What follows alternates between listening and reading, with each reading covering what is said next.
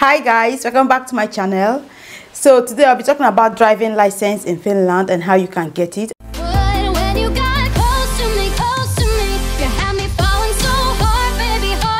Actually, in my previous videos and also on Instagram, I've received a couple of questions from people asking about driving license, how to get it, and then if you can use your old one and all that. But I didn't have time to include those questions in my previous Q&A videos. But recently, I got again the same question with regards to driver's license, so that is why I'm making this video. So I have a couple of other questions for this month, but I'm separating this particular question and answering it separately because I want to make the step-by-step process of applying for the driver's license, so I don't want to mix it up with the other questions, so it won't be too long video. So without wasting time, let's get right into the video. The question says, hi Olivia, thank you for the good videos that you post. Hope you're doing well. I couldn't bring my driver's license to Finland. I know it can be expensive. Can you do a video on how to get a driver's license in Finland? I searched on YouTube, but there are only old videos there. All right. So I just got mine recently. Like, not so recently, but I just got mine this year, so I can actually answer the question for you. Yes, I can give you the step-by-step procedure and also talk about my own experience. So first of all, let me start by saying that it will be helpful if you can bring your own driver's license to Finland. I mean, if you already have it, then bring it when you're coming to Finland. I made a video where I talked about the things you should bring before arriving to Finland, and the things you should bring, you know, when coming to Finland. I'm going to link that video up here so you can check it out. So these are things that will actually make your life easier here in Finland. So one of them is the driver's license. If you already have it, then bring it. And the good thing is that certain countries have agreement with Finland, so it means that you can also use your license here, and you don't really have to like do much. Just register it here and then they can tell you the process and you can use it. I mean, it's so much cheaper and so much shorter than if you are to go through the process and get a new license. Actually, I know someone that the country has an agreement with Finland, so he brought his license here and he told me he just went and registered it. I mean, he didn't really do anything, but I heard that was a couple of years ago, then you have to maybe do another test, but I think now it has changed. I mean, the process is easier for you if you bring your own license. You may not even do anything, just start register it and start using it. So if you have already, my point is please bring it. But if you don't have, then what you can do is that you can try to get it. The very first registration or thing that you have to register for is to apply for a driver's license. Is when you apply for it, then you can start maybe writing the test and doing the practice, you know. So that's the first thing that they'll tell you, that you can apply. Now, if you don't know the process or how to do it, just sign up with the driving school and then they will show you the links. That's what I did in my case, because I didn't know the right website. I just went to the driving school, called them on the phone first of all that I need in English, you know, and then they got it available. Of course, we also speak in English and Finnish, but at least I need also English at some point. So I went and I told them, and then they gave me the website to apply, and then I started applying and all that. So they can also help you through the process. Check online and then, or walk into any driving school and then register with them. So when you register and sign up for their driving school, actually they have different packages. Some have the premium package, some have the general package, and then some have the more expensive one. So it depends on the number of real driving hours you have in those packages and stimulation and all that. So some of them will give you like 12 hours of real driving and 2 hours of stimulation, that's driving on the computer or whatever it is. And some of them would give you just real driving, and some will give you 6 hours of stimulation, 6 hours of driving. So the cost of it depends on how much real driving that you're doing. Yeah, so if you check each of the packages and then you see which one suits you best, if I'm to advise, I would say that you get the one that has more real life driving, although you can maybe go for stimulation if you want.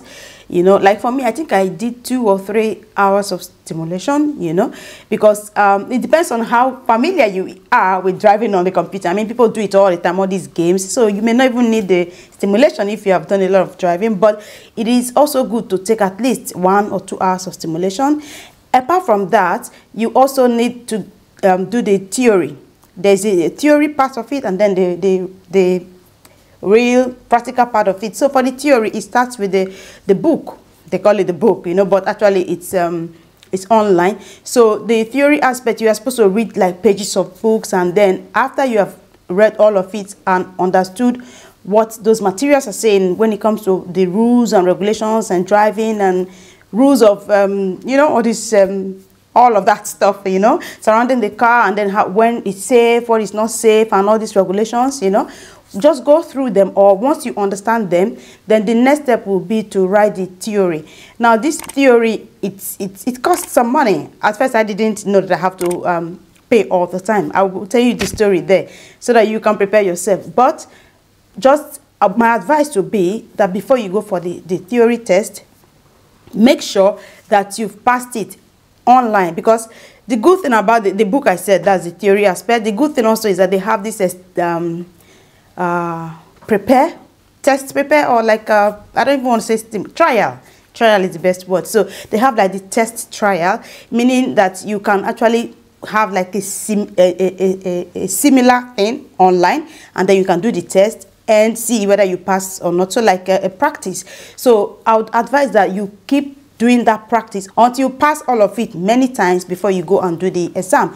For me, I went and then I was doing it online, okay, and I passed about once or twice, and then I failed the third one, and I passed the fourth one. I'm like, okay, you know what, I'm ready to do the test, you know. And then also my driver, or my driving instructor was also saying that you have to go and try to do the exam. Honestly, I shouldn't have listened, because I just went there and I failed the first one. And personally for me, I don't like to go and do exam when I'm not ready. So I didn't feel like I was ready. And I said to him, like, this was a mistake, you know, I'm not going anymore. And every time you go and write that exam, you have to pay about 37 euros or 30 euros. You have to pay that. And so that first time I wrote it and I paid and I failed. And he said that you have to pay again next time. I'm like, what? Okay, you know what, I'm not coming to write this until I'm ready. So my advice is, when you do that book practice, that's practice test, okay, do it many times until you know you're ready. Like for me, when I went the second time, I've passed that test online like 10 times straight without failing, like 10 times straight. So I knew I was ready. So I just went in and I wrote the exam and I came out and I passed. So that's my tip for you when it comes to that. Make sure that you go when you're ready, except you have money to waste. So after that, then you do the driving test. You know, that's a real driving. On the form, it actually shows 4 times. So I think you can do it 4 times or even more. But after you finish your 12 hours of driving, or how many hours of driving you bought, if you feel you're ready, you can go for the test, driving test. If you think you're not ready, then you can buy more. I know someone that got 20 hours at one point. And then I was saying to the person, wow, 20 hours, that's a lot. I don't think I can do, I don't think I'm going to need 20 hours. But funny enough, I did more than that, you know. So it depends on you, if you had experience of driving before. If you do, then it's going to make things easier for you. So just get how many number of hours you think you need. And when you are ready, you know you are ready, then you go for the test. Then I just feel like those people that take the test, as the instructors, some of them, they actually just want to stress you out, you know. So just pray that you get someone that is more relaxed. Some of them are not relaxed at all, and then they just want to make you tense, and when you're tense, you can't focus. So you go for the test, and the thing is that they don't really say much. That's maybe the good thing. They'll just sit down there and tell you maybe left or right, and then center, straight, and things like that. And then they'll tell you to, if you don't understand, you can ask, you know. And then they also ask you what language you want to speak, or what language you want them to speak to you, English or Finnish. So I'll say that the main thing is the driving practice, you know. If you're able to practice very well, and then understand everything, and then the rules, and then the driving should be easy, because nobody should learn driving or can learn driving just by passing the test. It's something that you learn many years, you know. So at some point you just have to write the exam and then continue learning while you drive. But here in Finland, there is the automatic and the manual. If you sign up for the driving test, then you choose what you want to use. If you want to do the test with the automatic car or the manual car, the thing is that if you use the manual car, then you can drive automatic as well. But if you use the automatic car to do the test and then you pass, you cannot drive the manual car. So you have to just stick to automatic. At least that's the rule for now. Maybe that will change later on, you know. But that's how it is. And also, when you go, just try to ask. Like for me, during my driving practice, it was... I mean, I do understand Finnish somewhat, but sometimes the person says something in Finnish and I have to process it in my head, and there's no time. Sometimes you're just driving. You have to be fast. You know, there's no time to interpret stuff in your head. So that's why also, if your Finnish language is not so good, maybe English would help you as well, because you don't want to have an accident because you're trying to interpret first before you take an action. So not good. And also, for me, I wrote it twice. The first one, I failed it because the guy was not, I mean, that guy was not he was not relaxed at all. I mean, he was looking for every single fault. I mean, in the whole thing, the whole practice, you know, 45 minutes driving, if I miss one tiny thing, he would fail me. I'm sorry, unfortunately you failed, you know. So he did that, and then I was like, okay, what do I do, you know? And when I went to drive with him the second time, I mean, I was so tense I couldn't start the car, you know.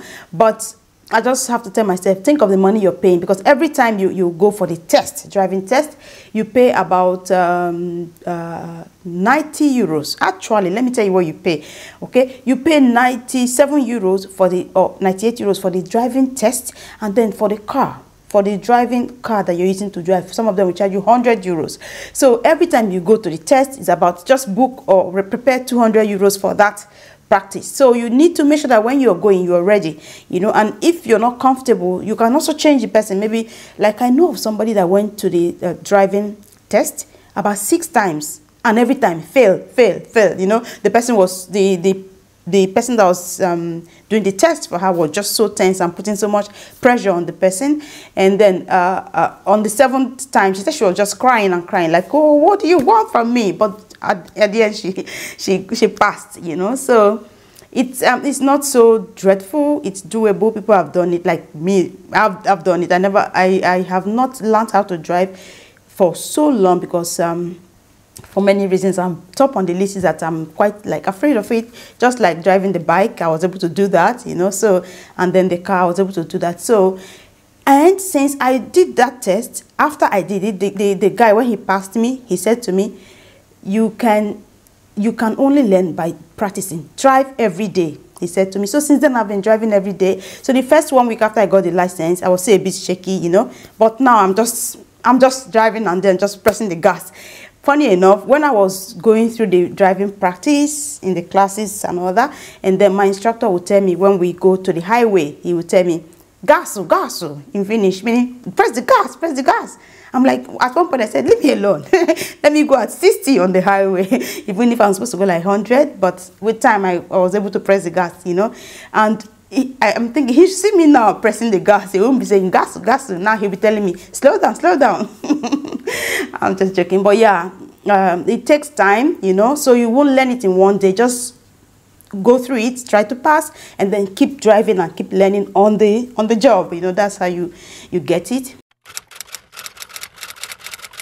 How long does it last? Now the driving card, I think before it used to be driver's license used to be about 5 years renewable, but now it lasts for about 15 years, I think. I mean, you don't have to renew all the time. So is it 15 or 25? Please let me know in the comment section if you know. But and I don't have my card here right now, but it's about 15 or 25 years, thereabouts. Yeah, so it's a long time now. Yeah. So good luck. Okay, so apply and then just go through the process and you'll get a card. But if you have already from your home country, please bring it to make things easier for you. I hope I answered this question, and if there's anything I left out, a very important thing in driver's license application, please guys put in the comment section so that people that need this information can benefit from it. And of course, share the video so it can help someone that needs it. And I'll see you guys in the next one. Bye.